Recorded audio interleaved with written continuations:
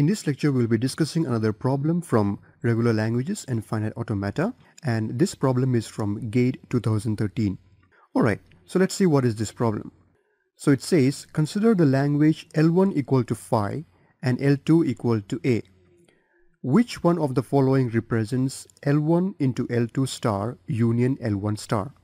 And we have four options A, B, C, D. Option A is epsilon, option B is phi, option C is A star, and option D is a set containing epsilon and A. So here we are given two languages L1 and L2, where L1 equal to phi and L2 equal to A. And here we have an expression which says L1 into L2 star union L1 star. So if we perform this operation, we want to know what will be the outcome. Will it be options A, B, C, or D? So let's try to find this out. So in order to do this, we need to remember and recall the identities that we have studied in our regular expressions. So first of all, let us try to write this down and let us try to solve it. So here, let me just write it down. It is L1, L2 star, union, L1 star. Okay, so in order to solve this, first let us solve this first part and then we will solve this second part.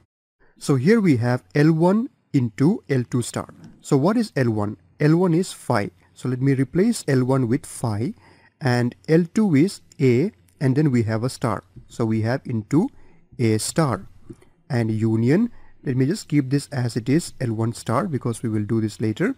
So first let us try to figure out what is phi into A star. Now if we look at the identities of regular expressions that we have an identity which says phi into R is equal to R into phi is equal to phi.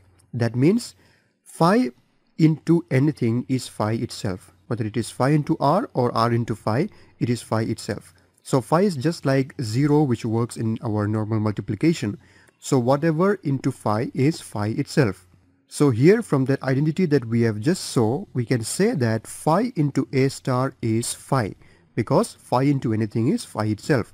Then we have union L1 star. So what is L1? L1 is phi and star. So we have phi union phi star.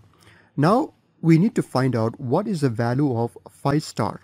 Alright, here let me just write down this phi as it is, union, then phi star. What is phi star? Now again, if we look at the identities of regular expressions that we have already studied, there is an expression which says phi star is equal to epsilon. So if we have phi star, that is equal to epsilon. So here, this phi star over here, we can replace it with epsilon. So phi star is epsilon. Now finally, we have phi union epsilon. Now phi union epsilon will be epsilon itself. Alright, because phi represents nothing. Union, the empty symbol epsilon, will be epsilon.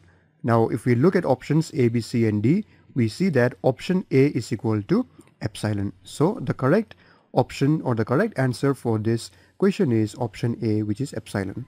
So if we perform this operation on these languages as given here, the outcome that we get is epsilon. So that is how we solve this problem. So I hope this was clear to you. Thank you for watching and see you in the next one.